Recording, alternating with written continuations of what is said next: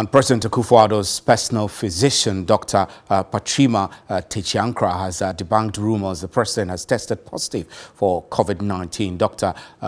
Techiankra said Vice President and other top government officials have also taken the test and have all tested negative.